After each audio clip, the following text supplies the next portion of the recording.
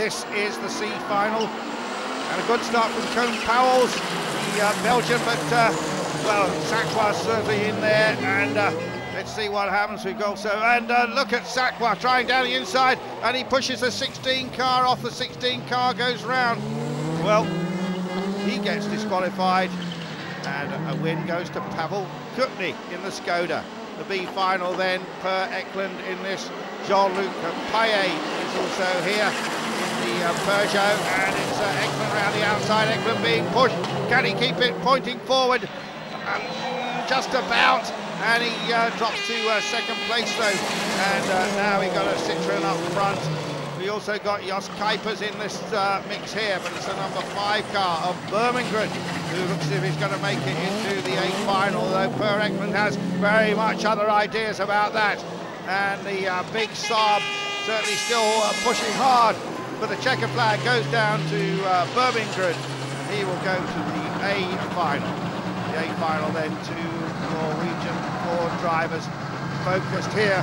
Isachsen, remember, won the previous round of this championship, and Isachsen certainly looking good here, and the number 12 car is left on the line. In fact, we're going to have a restart. Full start there, they're off again for real this time, and it's Isachsen from Rustad, the two teammates in the lead. And Kenny Hansen seems to be struggling in this one. Birmingham there in the number 5 car. And here we are with Fords in the lead of this race, looking very good, because Michael Jernberg's in 3rd place. So it's Focus 1, Focus 2, Focus 3 here in this round in Hungary. We're going to head off for the second half of the season after this. Remember, each driver can drop 1 score from the first half of the season.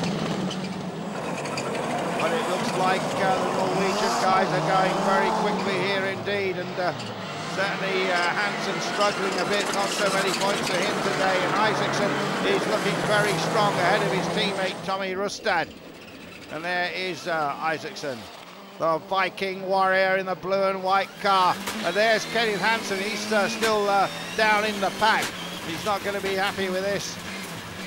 Kenneth Hansen then, trying to move up the field. Hansen might only get a few points out of this one, possibly 12, and there the two teammates absolutely sideways on. There's Kenneth Hansen, he's down in what, 5th place, 4th place.